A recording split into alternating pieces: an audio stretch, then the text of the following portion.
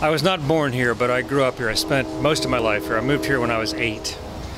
Back in 1961, Hurricane Donna had just swept through and flooded everywhere, and we were fortunate enough to be on the tail end of that. So, grew up on Glenridge Way. The house is gone. There's a new house there, but went to Audubon Park Elementary School, Glenridge Junior High School at the time, and then I was in the second graduating class at Trinity Prep.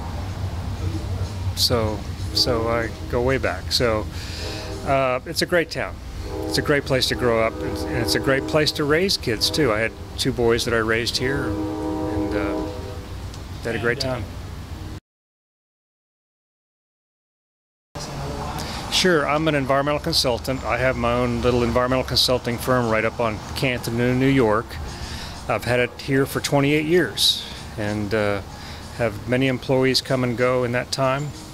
I was on the Lakes and Waterways Board and got the board to pass some pretty interesting legislation that was the start of cleaning up our lakes. Shoreline protection.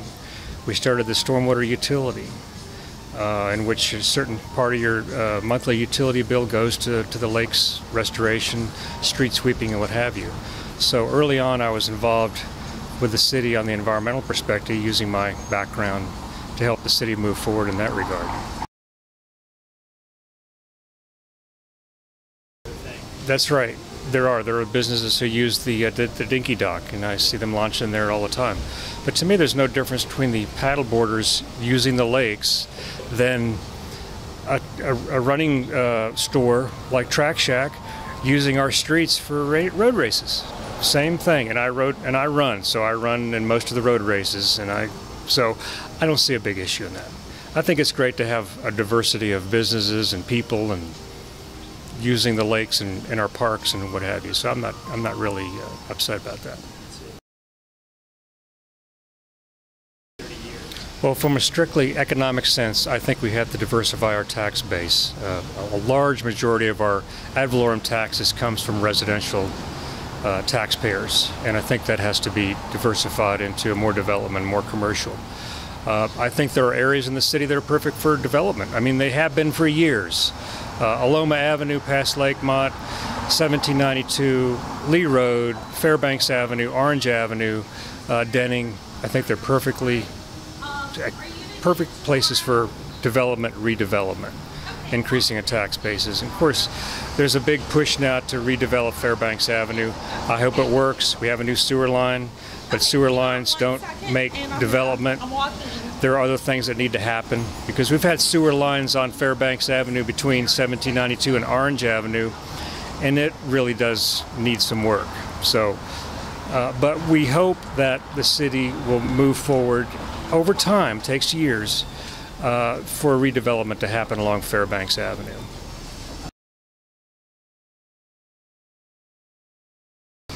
I think one of the biggest issue is traffic. I live now off of Lakemont Avenue on Carolee Lane, and Lakemont Avenue is now bumper to bumper from close to lunchtime past rush hour. It's bumper to bumper, and I'm pretty I can get pretty upset about that. Now, there's a lot of people coming in from Orlando and Baldwin Park and going back and forth. But traffic generation, I think, is a big issue.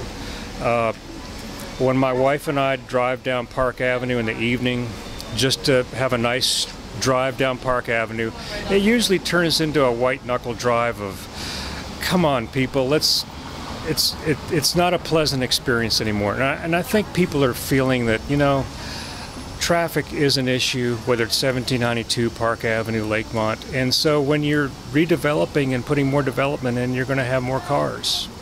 And so I think that's the biggest issue from my perspective.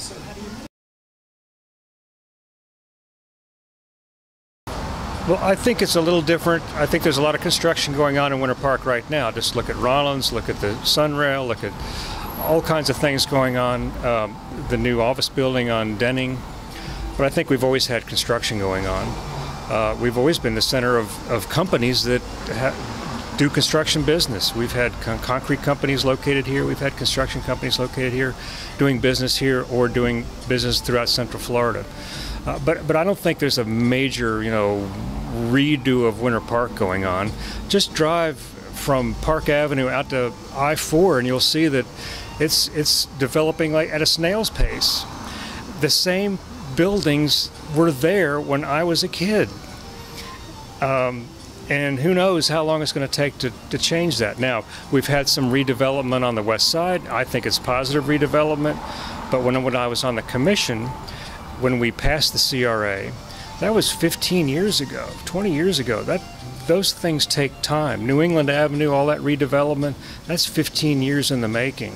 So I don't think we've had this resurgence of development all of a sudden. I think some people perceive that, but I don't think so. I think we've had some turnover here. Obviously, we've had some turnover of shops and that type of thing on Park Avenue. We're sitting in underneath an awning of a beautiful building, I think, that was redeveloped. I think it's an addition to the north side of Park Avenue. I think Panera's is a great place to come. Unfortunately, a Panera would not be allowed now under the new ordinance, but hey, things change. And things change for a reason, and you just move along with it.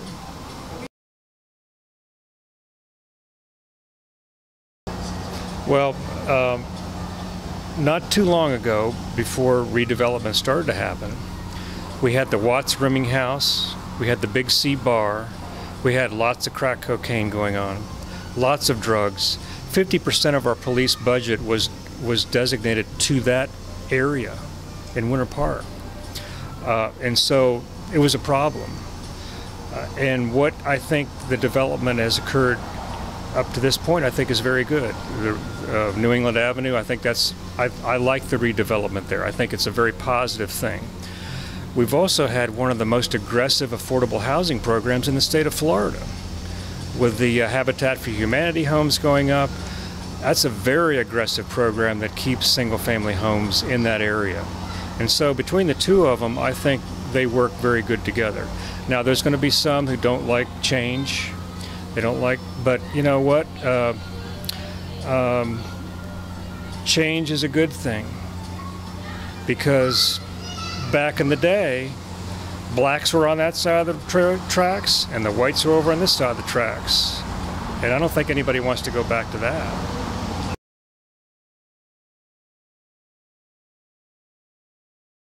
That's correct. That's right. And I think that's a good thing. I think that's a good thing. Over time, we'll see what happens. I think there's going to be more development pressure, but I don't think the city is going to be rushing into rezoning residential zoning categories to commercial or office anytime soon.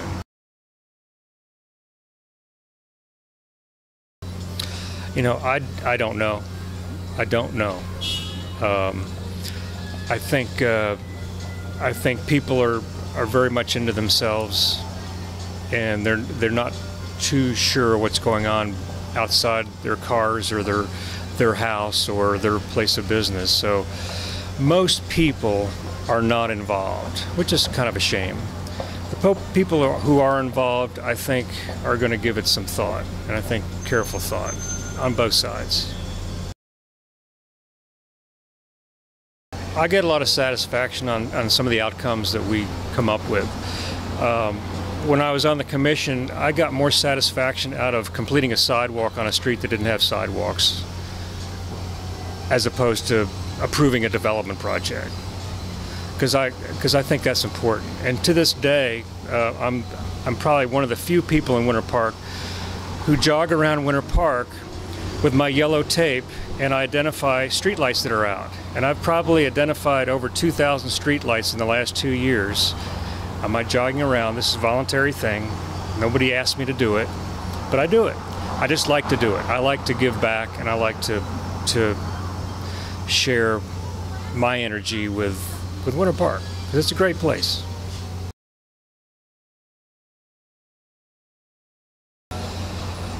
I think we needed some new direction and some new thought processes. Jeff Briggs is a great planner. He was there before God created planners. He's been here a long time, and he does a great job. We need some new perspective, I think, on things. You know, what's the different perspective on things, and I think that's going to be very helpful. And I'm pretty optimistic of the future, from what we're going to be offering our citizens in the future, from the standpoint of Sunrail. Hospital redevelopment, I think, is very exciting. Redevelopment, the new restaurants coming in. I think it's a great place. It's a great place.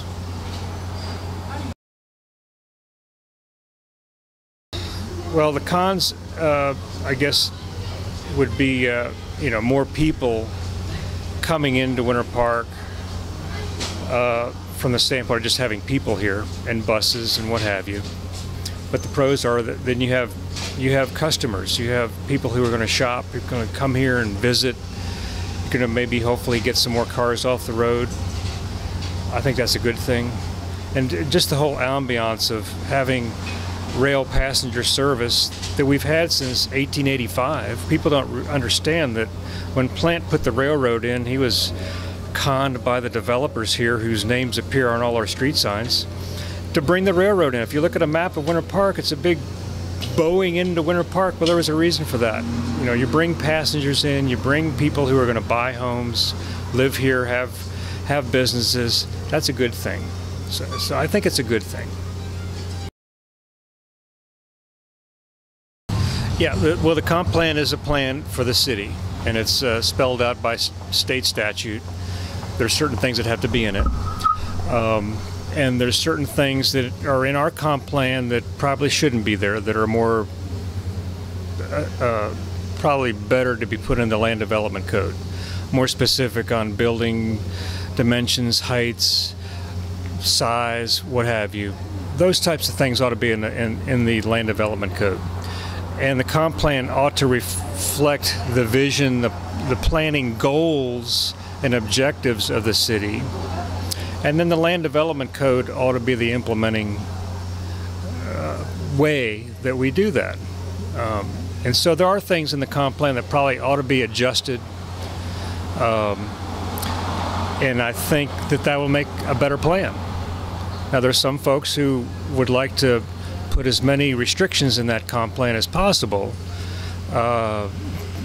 And I don't think that's where that needs to go. I think the restrictions ought to be in the land development code, and what we do at the Planning and Zoning Board and the City Commission on specific projects.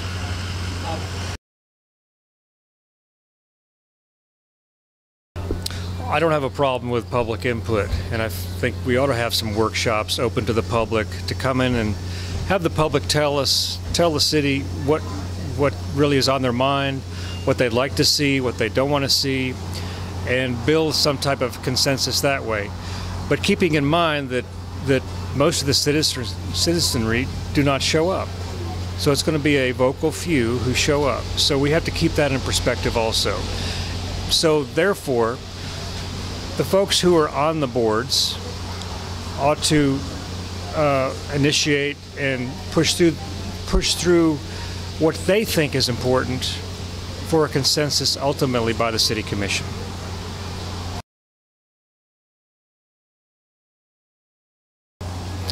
I think so. I went to the last one with my hound dogs, and I loved it. It was great. I think it'll survive. You know, come on, Central Park survived since, you know, for 100 years or more. A couple of dogs, extra dogs aren't going to, especially if they keep them on Park Avenue now. Hey, it survives runners after runs and all the porta potties and all the booths and everything else. So, hey, try it.